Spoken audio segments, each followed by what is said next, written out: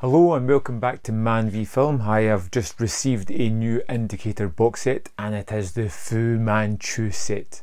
I've got a fondness for these memories. It's been a long while since I've seen them, but I have a memory, strong memory of watching these with my dad way back on BBC Two decades ago and loving them. And I've often thought of these movies and I'm really happy to have picked them up. And of course I've delved straight into the first one, which is number 201 on the Indicator range, and that is The Face of Fu Manchu. Now these box sets that have multiple movies, this one is 5, come in these little card dividers, which are really pretty cool, giving you all the details on the back as they would normally would.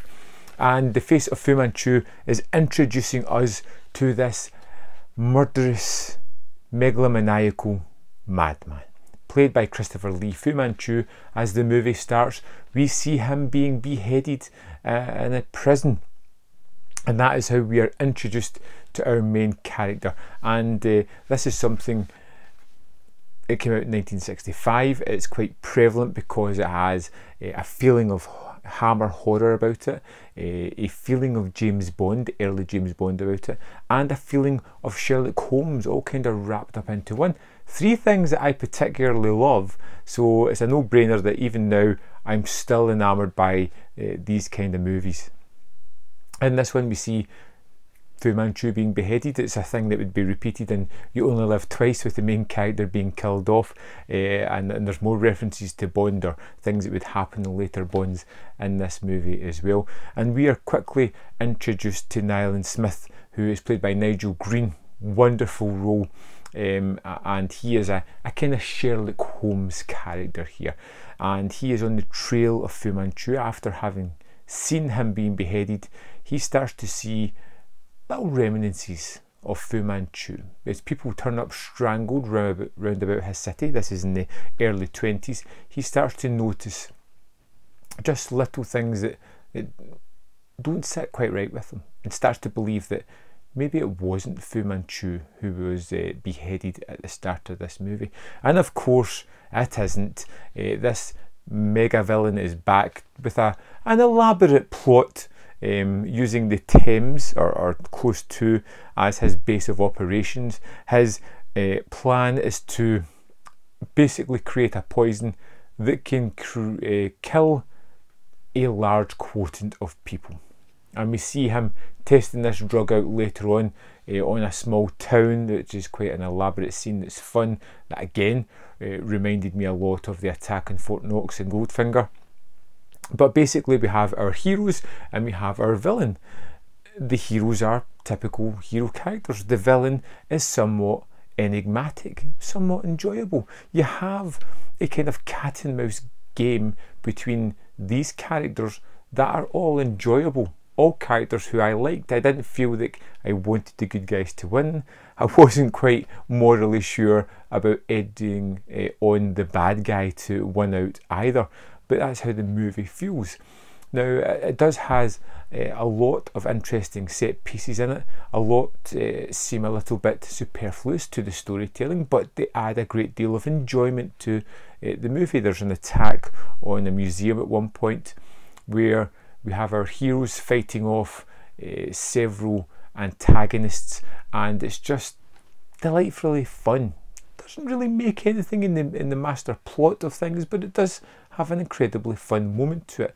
Even the sound effects here, when someone lands a punch, it's a sound effect of a slap, so it adds this level of levity to this actual scene as it plays out.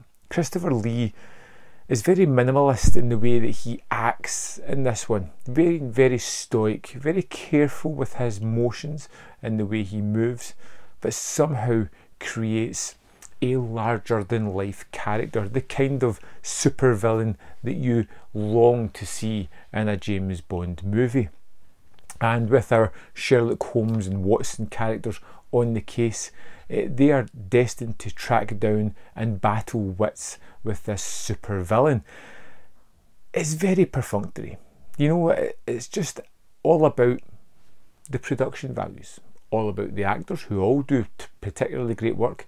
It's all about the level of fun you get out of this. It's a nostalgic kick. You know, like I said, it has the Holmes and Watson, it has the Hammer feeling around the production standards, and of course Christopher Lee, and it has this James Bond feeling about it. You know, a large, grandiose villain trying to do something that is just bonkers.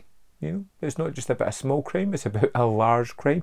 I like some of the moments in this a lot, like the way when a scientist's daughter is being attacked, it's portrayed in a really fun and almost kind of horrorish manner.